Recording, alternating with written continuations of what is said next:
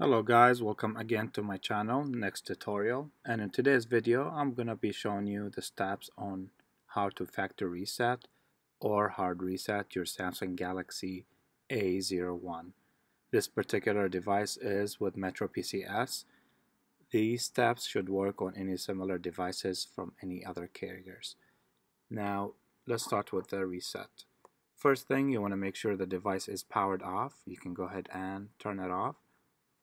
And the next step, what you want to do once it's completely turned off, you want to locate the buttons on the side that you would need. The power button and the volume up key. You want to press and hold these two buttons at the same time.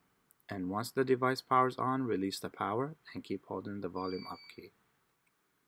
It will take you to the recovery screen. Then I will show you what to do next. Once you get to this menu, you want to scroll down with the volume down key to wipe data factory reset. Then you want to press the power key to confirm the option. Then scroll down to the second option, factory data reset, then press the power key again.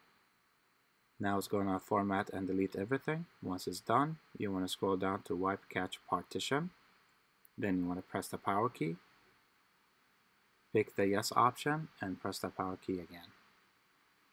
Once you do that, it will delete the rest of the stuff off the phone. Then you can go ahead and reboot the system. And this is it guys, this is the end of our video. If you found this video helpful, make sure to hit the like and subscribe to my channel. Thank you guys for watching. I will see you next time.